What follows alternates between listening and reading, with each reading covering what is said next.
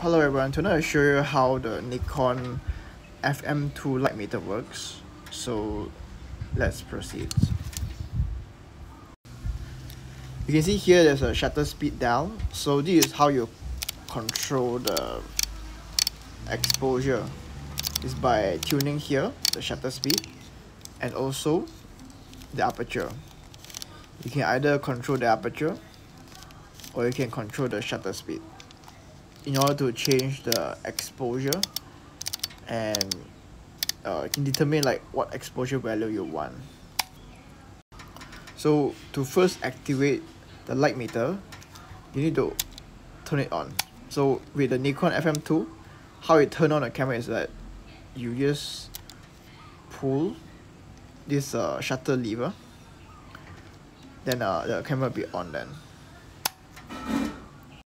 Okay, so you can see that there's something special about the Nikon FM2 camera is that it's actually very mechanical and analog, where you can see that, okay, let's say I change the shutter speed.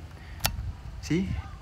You can see that the shutter speed changes when I change the shutter speed in a very manual way. You can see the left side. See, I change the shutter speed. See? 500, 250.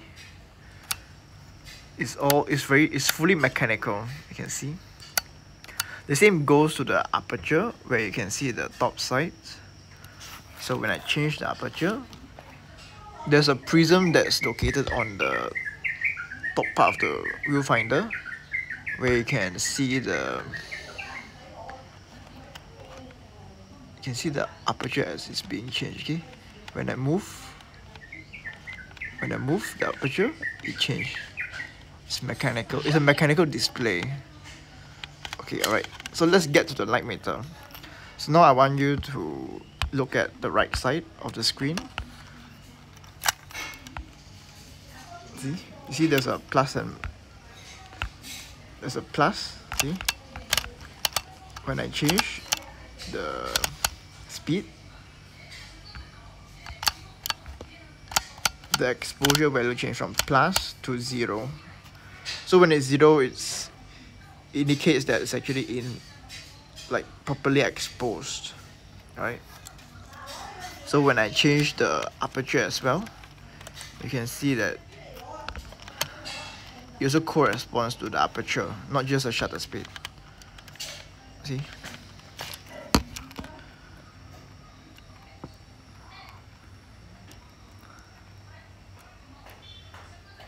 See?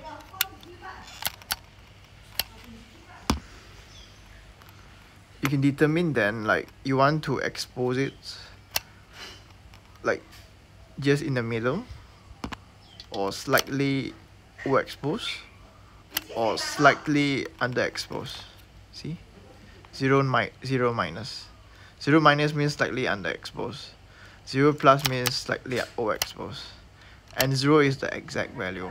But of course, like, I think this light meter is more towards evaluative metering. So if you want to do certain things, maybe you might want to slightly over or slightly under. Depends on what style of photography you want to go for. Yeah, so there you go. This is how the light meter for the FM2 works. And if you have any questions, please feel free to let me know.